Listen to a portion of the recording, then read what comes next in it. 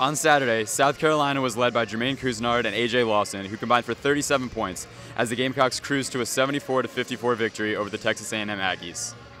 The Aggies raced out to a quick 9-0 lead to begin the game, thanks to tight defense and 5 points from Wendell Mitchell.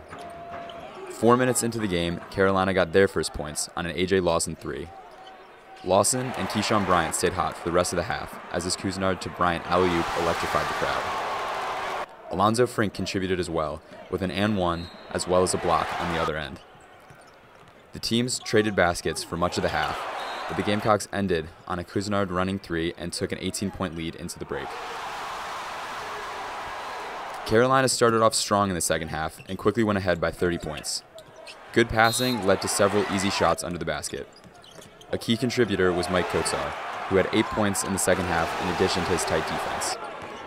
The game's high scorers, Couisnard and Lawson, continued their hot shooting as well. The Aggies chipped into the lead slightly, but Carolina was never threatened the rest of the way. With the victory, South Carolina improves to 14-9 on the season. Next week, the Gamecocks will travel to Athens on Wednesday to face the Georgia Bulldogs.